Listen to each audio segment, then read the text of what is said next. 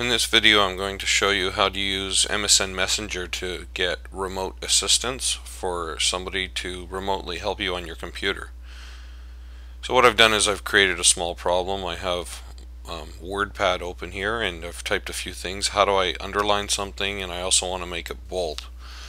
And let's say that for whatever reason I'm not smart enough to figure out how to do that, and I call a buddy of mine and he wants to see my machine. So the first thing you have to do is have a Hotmail address, and if you do, you want to find Messenger on your computer. And if you don't have Messenger, typically we'd go to Start, type Messenger, and look for it. If the software isn't there, in this case it says Windows Live Messenger Download, so obviously I don't have it. And when you click the download link or whatever, you're getting to the regular Hotmail page. And there's nothing on here to indicate how to download Messenger. So first I'm going to log in with my Hotmail account. As I mentioned, you're going to have your own Hotmail address on your side to be able to do this. And once you're in, Hotmail also has like a web version of MSN Messenger. And you can see already that it says there's one invitation because I've given this email address out to another Messenger person for them to add me as a user.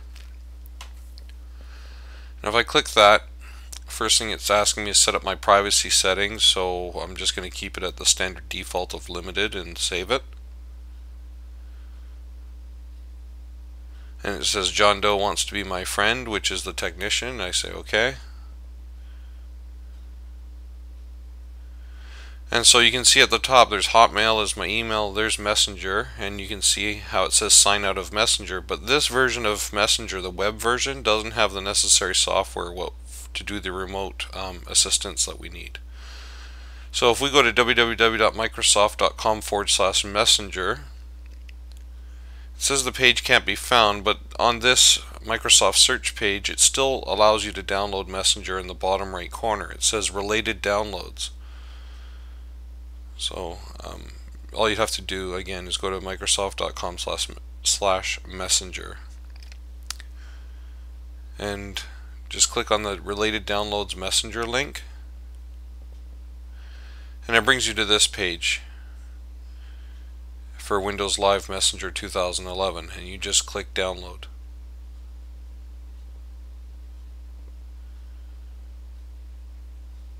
Takes a little bit of time to figure it out, and then it pops up and it says you have chosen to open WLS setup-web.exe. And just to take a quick look at what that file name is again, there it is, WL setup-web.exe. That way you know you're downloading the correct file. So it's a really short program just to start. That's not the full download, but if you double click this, it asks you that you're about to install a program, and you have to grant it permissions, so say continue.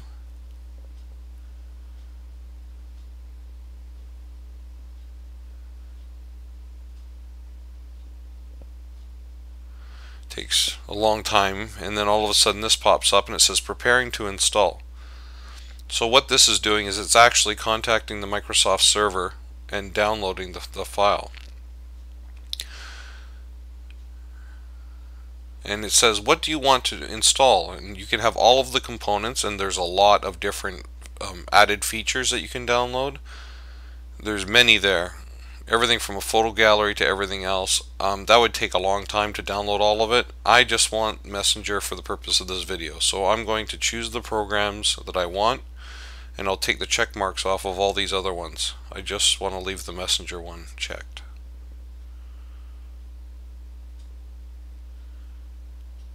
And then I just go install. So now it's going to contact the Microsoft server. Messenger alone is a very large program as well these days. So I've sped up the video by 4 times the speed, and even at 4 times the speed it looks like it's kind of slow. This probably will take you at least a full 15 minutes to download.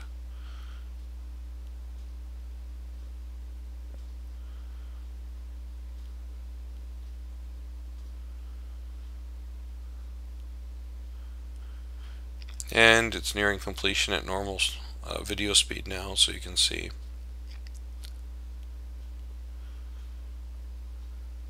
It says it's done. So we just close.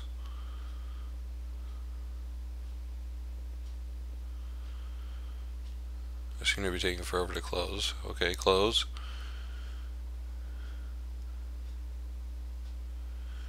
And now it shows you a new window. This is the actual Messenger Live Essentials window. So you log in with your Hotmail address.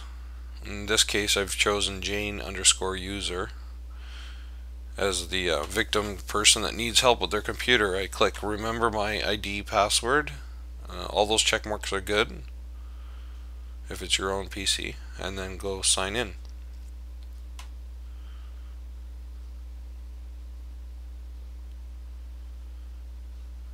Now the first time you sign in, it's going to give you a one-time choice that you have to select.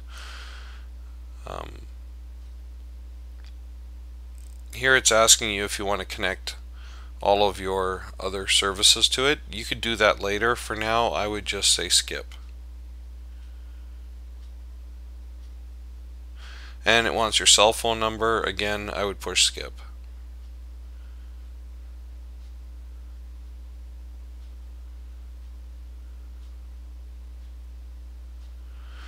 So now it opens up this window, but if you notice in the bottom right hand corner where your time is on the computer, it says this little blue guy shows you that you actually have the software installed of Messenger. If you don't see that blue guy, then you don't have the software yet.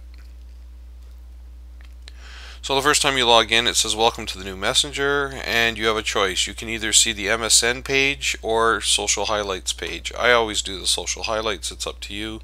They're different views of what information you see when you log in. Either one will work.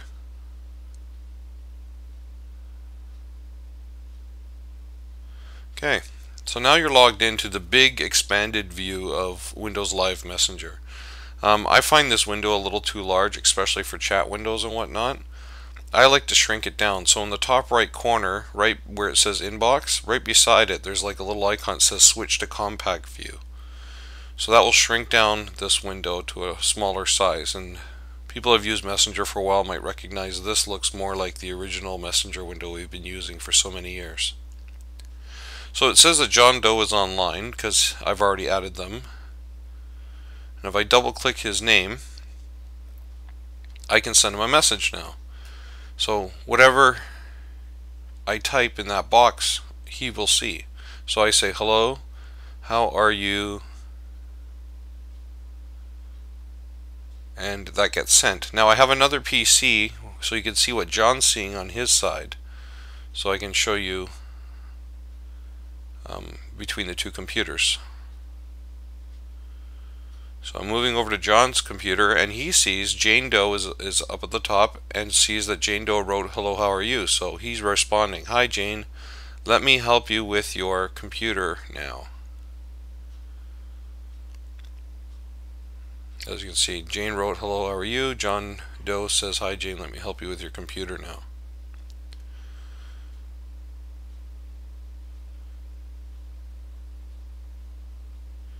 This is the area where you chat, and there's different options down here, down below. Now on Jane's computer, this is Jane's computer now. If you click the two little chevrons to the right, you will see a drop down. You want the activities link. So if you click activities, it brings up another menu, and at the bottom of it is request remote assistance. That's the big feature that we're looking for. It says you have invited John Doe to start remote assistance. Please wait for a response or cancelled. So go back to the technician's computer, and it says Jane Doe is inviting you to restart remote assistance. Do you want to accept or decline? The technician pushes accept. Back on Jane's screen, she sees create a password that will be used by your instant messaging contact to connect to your computer. And this is to stop anybody else from getting in. So you would type in a 6-character password. I like to use numbers. In this case, I've just chosen 6 different numbers, and I've already told John Doe what the password is ahead of time. So once I type this in, I just push OK, and now John Doe will get a different window on his PC. On the technician's computer, John's computer, he must know what the password is. So he's going to type in those same 6 characters that I've typed in and pushes OK. Now all of a sudden his screen refreshes and he can see Jane's computer now. Takes a second to load. Oh, there's one more thing to do. On Jane's it says, would you allow John Techie to connect to your computer? And then she has to push yes. So it's really security minded for all of this procedure. It's no way to accidentally let people in, and you'll be able to watch everything they do, and you'll know when they're connected because it will give you that window that's always there that says you're connected to your helper. So there's no mystery about once you let somebody in they can get in again. They can't. You'll see why. So on the technician's PC, he can't drag windows around and he can't scroll down on the scroll bars. He can't push any of these buttons. He's basically just seeing what you have on your PC. If you decide that he wants to, actually push buttons and do things on your PC, he has to ask for control. So the technician pushes request control.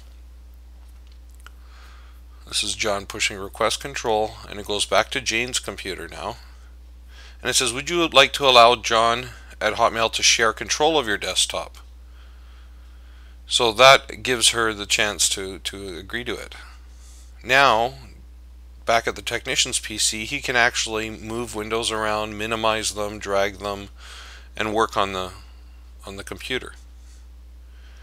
So he's going into Jane's WordPad, and that problem that she had of how do I underline something, now he's able to highlight the word underline and sure enough apply the underline style to it.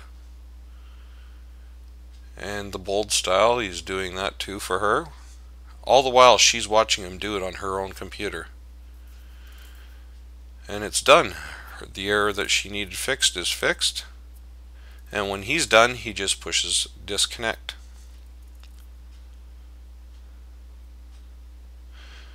It says, are you sure you want to disconnect? Doing this will disconnect you from the person you are trying to help. Yes. And this is Jane's computer. And the box behind it says the session has ended, so she knows he's no longer has access, and if he wants to get back in, she's going to have to do that whole procedure again as far as assigning a new password, requesting assistance. So if you like this video, please let us know. And that's basically how you use remote assistance to help somebody using MSN Messenger.